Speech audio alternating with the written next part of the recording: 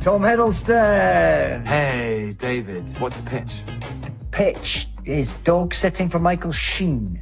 Wow. Okay. Yeah, interesting. I'm guessing that we're going for, like, funny. Could be funny. It's a cute dog. Yeah, I suppose the dog sitter initially could present as benign, and then he and the dog get up to all kinds of hijinks and ultimately disrupt stuffy old Michael Sheen's boring life.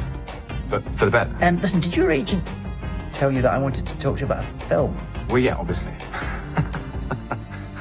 Unless you're actually, calling me to ask me to dog sit for Michael Sheen. No.